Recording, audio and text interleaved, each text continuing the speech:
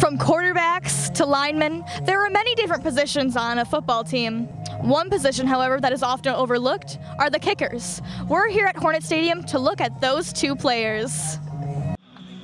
Saline is in a unique situation where they have two quality kickers, Will Breen and Ben Stankovic, with Will's longest punt being 67 yards and Ben putting up a 57-yard long punt. These are impressive high school numbers.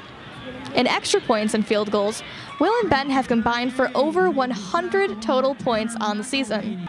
Here's what they had to say. I mean, it's definitely not easy. I mean, everyone can kick, but it's just a matter of how much you practice to be good at it.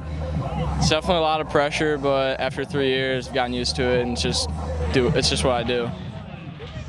My freshman and sophomore year, I kicked and played receiver, but now I'm just a kicker now. I played soccer freshman year, but got injured, so I decided to play football, and so I started playing football sophomore year, and I've been playing ever since.